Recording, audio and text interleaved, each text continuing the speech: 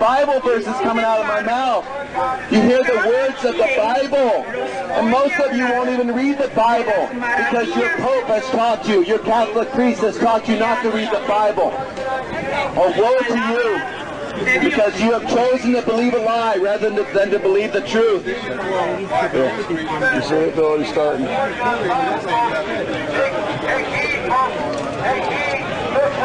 You see, you need to be like Paul. Paul commended the Berean church in the book of Acts. He commended the Berean church because they went home and searched the scriptures. They searched the scriptures to see if what Paul was saying was true. You won't even search the scriptures to see if what the Pope says is true.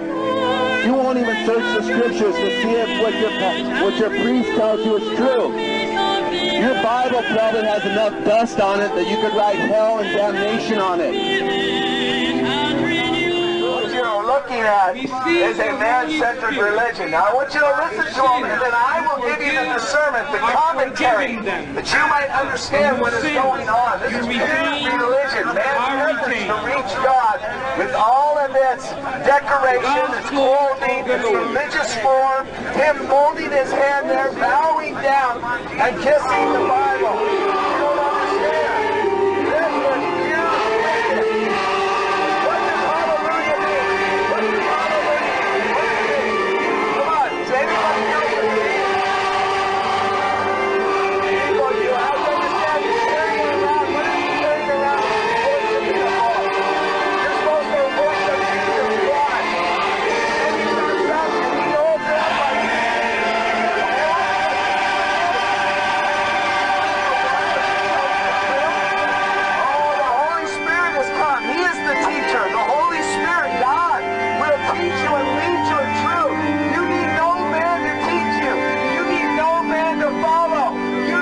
like to bow down to you, bow down to Jesus Christ. Hope is in Christ. Christ alone. He is not Christ. He's a man, a fallen man. And you're worshiping him as he sits on his throne with this funny hat.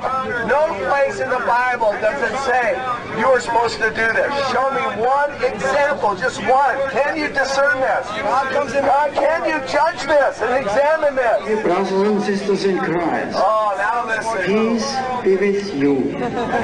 It's these. It's wicked.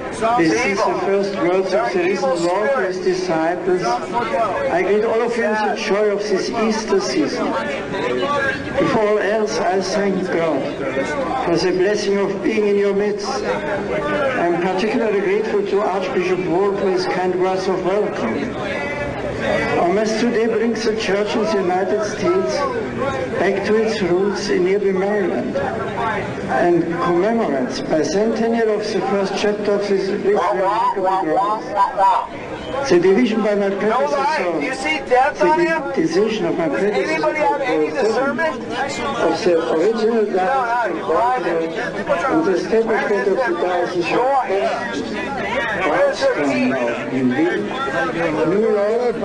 new law.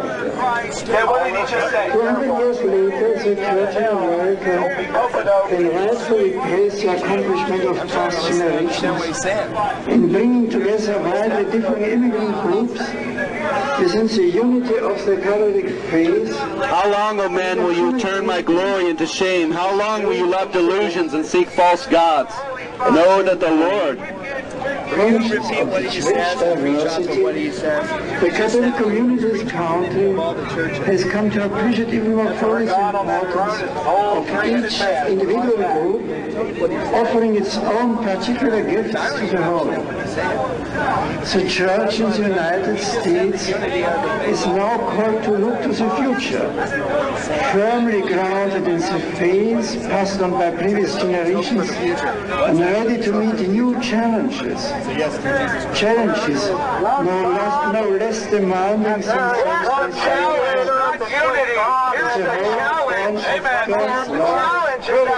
put into our heart as a Holy Spirit. In the exercise of my ministry of successor of Peter, I have come to America to confirm. And with the blood of a martyr right into you. And he's going to take you straight to hell, folks. You need to wake up. Wake up, because the repentance unto men will not stand in the judgment of God. Repentance unto a pope will not stand in the judgment of God. You are going to die in your sin and go to hell. You're going to be deceived. In Matthew, Jesus said, many shall come unto me and say, have we not prophesied in thy name, and cast out devils in thy name, and done many wonderful works in thy name? And he's going to confess unto them, depart from me, ye that work iniquity. You're a worker of iniquity. You're a blasphemer of the Holy Ghost, the work of the Holy Ghost. You people, you are on the slab. The devil is about to slay you. That old serpent will turn on you. You are wicked to follow after the beast. Look at his priesthood. Pedophiles, drunkards, whoremongers. They hate God. They defy the Word of God. Just like your Pope. He sits in the seat of the Most High God. That's what the devil wanted to do. The devil wanted to sit in the seat of the Most High God, and he was cast into hell. He was cast into hell. And now he's on this earth.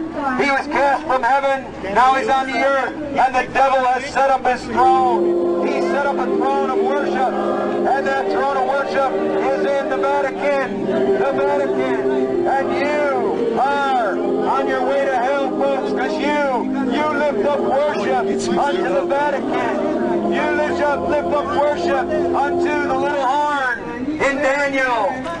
You're of the beast. You're of the beast. You're of those that will stand and is going to come up to the bridle of the horse. You're going to fill the valley with your blood because you stand against Jesus Christ. You stand against the Holy One of Israel. You stand against the King of Kings and the Lord of Lords. You have lifted up a dead woman.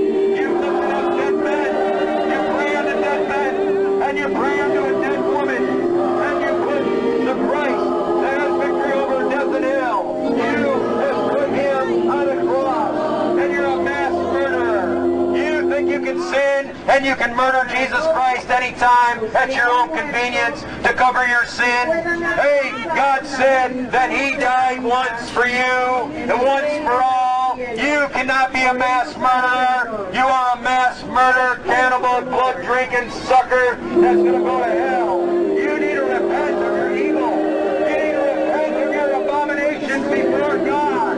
God is not pleased with your abominable, idolatrous religion that follows after the beast. Look at the lies. Look at the lies. You know they are lies. That's why you stand here looking for something greater than the doctrines of your religion. You're looking for a man to lead you, and he'll lead you. He'll lead you right into the pit because he's blinded. He doesn't see the light of God. He doesn't know Jesus Christ. And he's going to lead you into the pit of hell because the blind leadeth the blind, and they both shall fall into the ditch. You're on your way to hell, folks. Wake up. Jesus said, I am the way. He didn't say Mary was the way. He didn't say saints were the way. He didn't say the Pope was the way. He didn't say religion was the way. He didn't say baptism was the way. He didn't say good works was the way. Jesus said, I am the way. He said, I'm the truth. He didn't say the Pope was the truth. He didn't say your religion was the truth. He said that he is the way. He is the truth. He is light. Your Pope's about dead. He's about physically dead, and he's spiritually dead. You follow after a beast that has only a life for a short time, and now he's raising up his head because he knows that he's going to be cast into the